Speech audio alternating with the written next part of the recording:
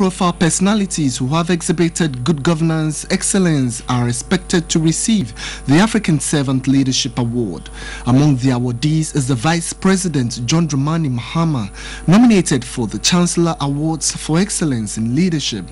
The judging panel also nominated the former Governor of Lagos State Asiwaju Bola Ahmed Tinubu for the Political Leadership Award. The former governor is known to have increased the revenue of Lagos State from about 600 million naira in a month to over 12 billion naira at the time he was leaving office. This is how the current governor of Lagos State, Babatunde Raji Fashola, describes him.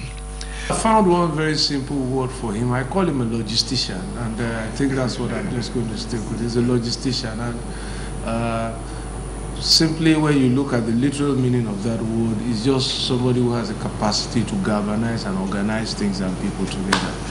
The selection criteria includes determining leadership qualities with a humanitarian face, such as feeding the hungry and protecting the vulnerable and empowering women and monitoring the youth in transforming communities.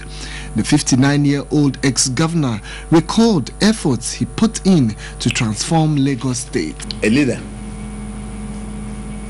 must be a thinker and a doer.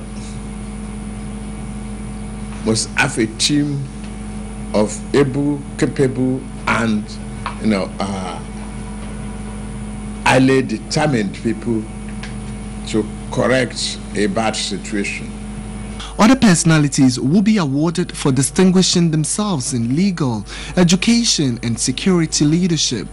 The event, expected to be held in Ghana on June 28 at the Ghana College of Physicians and Surgeons, was officially announced at a press conference at Ikoyi in Lagos.